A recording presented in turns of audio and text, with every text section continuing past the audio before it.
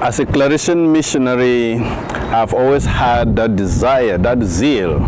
to get to know people, share with them, and then also bring the gospel to them. Because I have that conviction that before you get to share the gospel with any people or with any community, you need to know them, share with them, and recognize them first as human beings, as brothers and sisters, and in that way I will be able to bring the gospel to them. So I believe very much in a personal relationship with people, not just treating people as a crowd or as a group,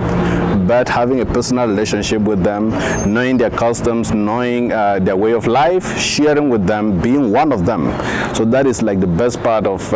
my life as a Claretian, getting to know people, living with them, and sharing their life, and then bringing the word of God to them.